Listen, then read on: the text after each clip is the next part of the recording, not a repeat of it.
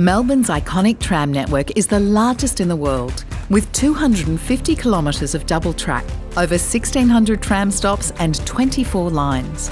More than 5,000 tram services per day caters for up to 205 million trips per year. Operating for more than 100 years, it is at the heart of our beautiful, vibrant city, connecting people, places and experiences.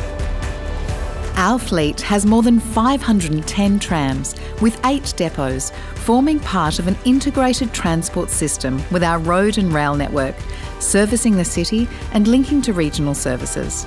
75% of the network is shared with road traffic.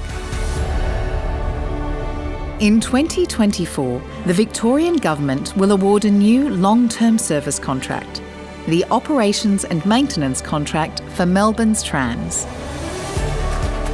We are future-focused and driven by growth.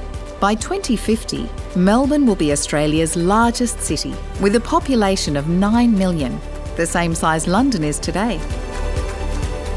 New infrastructure and technology are improving accessibility and safety outcomes across our network. We've invested significantly in new trams and supporting infrastructure, and this next contract will continue that investment as we strive to give Melburnians and our visitors the best of simple, safe, connected journeys.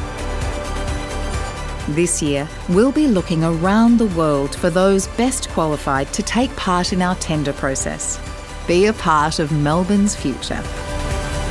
Visit www.dtp.vic.gov.au for more information.